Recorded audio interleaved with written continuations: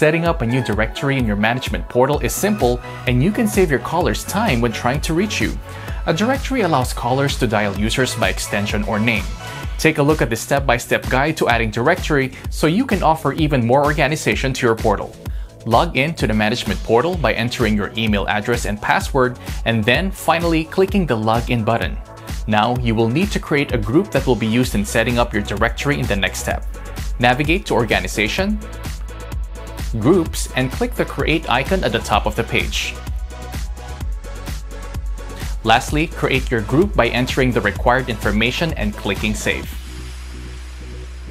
To add members to your group, click the icon under Actions. Next, click on the members and select the members you want to add.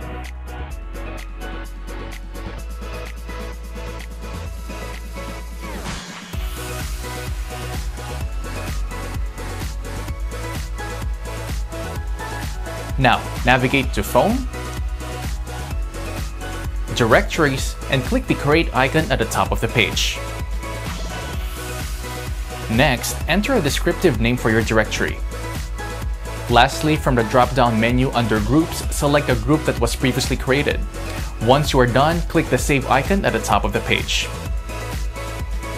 That's it! You're done. You can now route callers to your directory from an IVR, inbound rule, direct, or any combination thereof. Now, your callers will have a simpler way of reaching you.